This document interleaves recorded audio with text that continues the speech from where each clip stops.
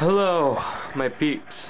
It is I, StrikeX19, coming to you with a strategy guide for solo gameplay on getting up to round 50 and above on the map Kino der Toten in Call of Duty Black Ops.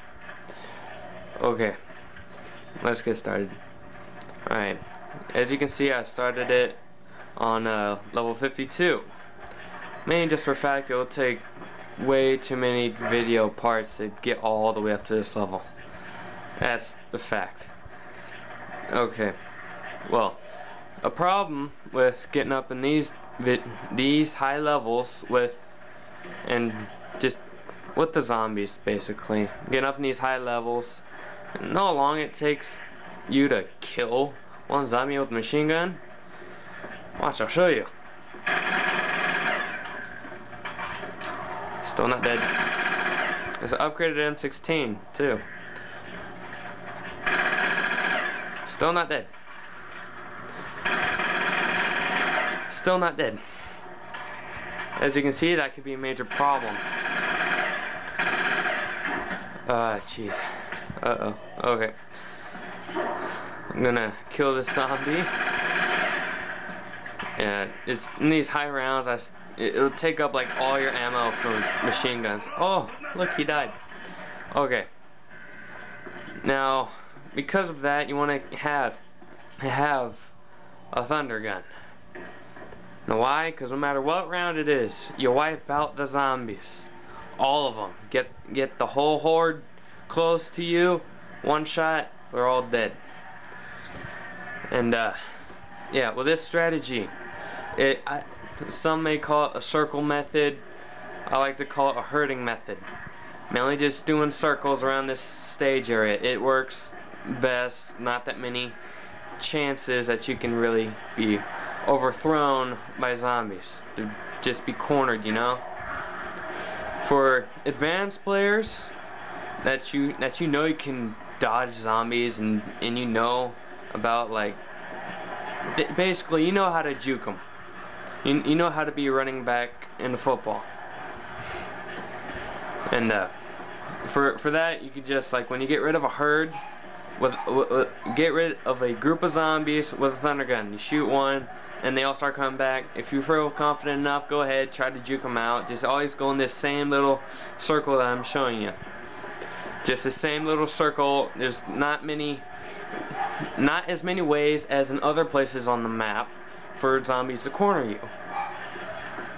And alright, next topic, talk about the perks that you would need.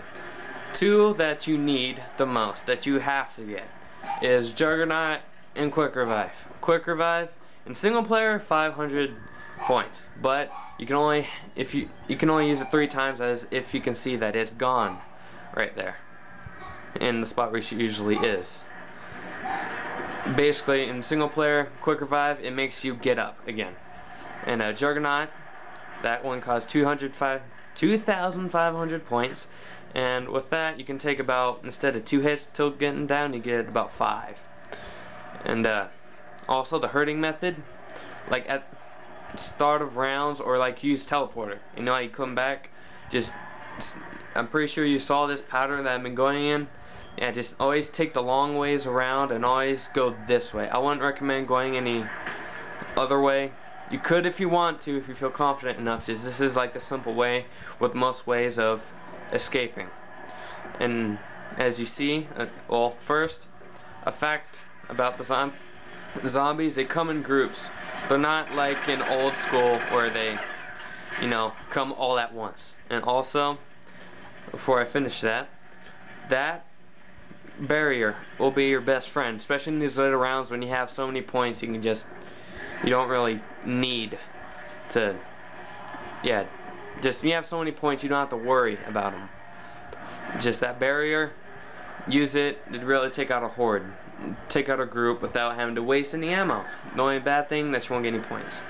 That's why the weapon set always oh, embarrassing.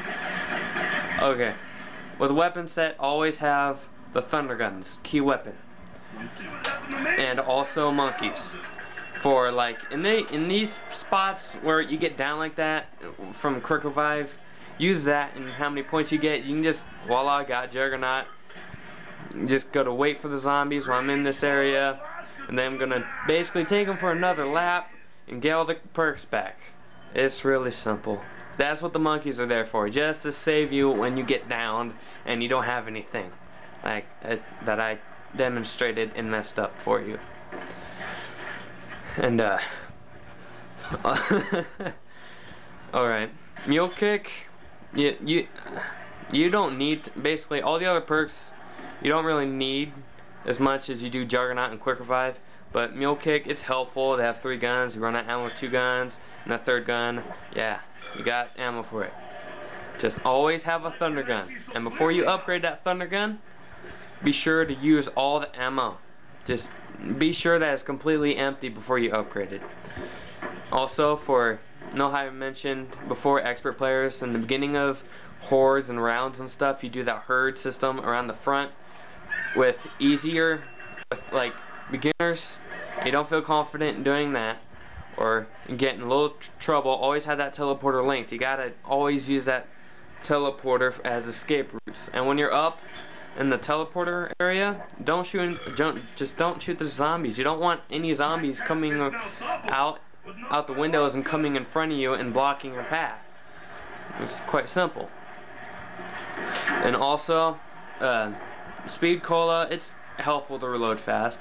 Double tap, let me just tell everyone something, it's not bad. I know other people, it's like, oh, I'm wasting my bullets and stuff. You know what I say? I say it's a lot easier. You kill zombies much quicker with double tap. You shoot the zombies faster in them, and it takes less time to kill the zombie. I look at it that. And yeah, just the circle method. That's all you really need to do. The circle herding method. Yeah, and when you know you have like the whole herd, no one else coming out of windows, you can just get them all close to you and blast them with the Thunder Gun, one shot. Or you can get in this position and turn on the electric barrier. Easiest way to deal with it. It gets really tiring in later rounds. I don't know why someone would want to play all the way to get to these rounds.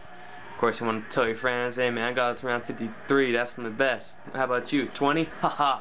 Yeah. Basically, it's all you basically need to know. The things that you need are Juggernaut, Quick Revive, the Thunder Gun, the Teleporter, and monkeys. And maybe the trap if you want to. That's basically it, and just gotta do circles. You can do circles around this area, but there's a little bit more cut through ways of them getting to you. That's the only bad thing. And also, always keep an automatic on you in case you run low on points. Like the HK, preferably upgraded for these later rounds so you can get somewhat kill a zombie, you know. But mainly, always have that gun that you can get upgraded ammo off the wall. I would recommend the M16 because when you upgrade it, it becomes fully automatic. It's kind of powerful, and the also comes with an M203 grenade launcher. Pretty simple. And yeah, just in later rounds, just make sure it's upgraded. And yeah, watch. Gonna go upgrade it now, and we'll show you how the M16 does its magic. I showed you it in the beginning, and all that good stuff. Yeah, don't recommend you shoot zombies when you're up there. Always let them gather up. And just trying to last in these rounds will take you a long time. Make sure your day's open. That's all I recommend. But yeah, Zeus cannon. Upgrade the Thunder Gun when it's basically out of bullets completely. And with this strategy, with the Thunder Gun, you can last forever. You can last forever in just doing the strategy, the circle method, or herding method, whichever one to call it. As long as you have ammo in your Thunder Gun, you're good. And plus, with the dog rounds that pop up every once in a while, just use a Thunder Gun, take out all the dogs, and voila, you just got another ammo full to where you can go about another, I don't know, 5 to 10 more rounds. And I think that about covers it, other than just, yeah, the zombies are like ants. They follow your trail. They won't take many shortcuts unless you go in that direction to where they do take the shortcut. And take every longest possible route. And also in beginning rounds, when you're trying to get to the spot, always take the one on the top right. You can take the one on the bottom left. I don't recommend it because there's more chances zombies to get you. And yeah, I am Strike X19, everyone. Don't forget to subscribe to my channel if you want to see any more walkthroughs, which or basically strategy guides.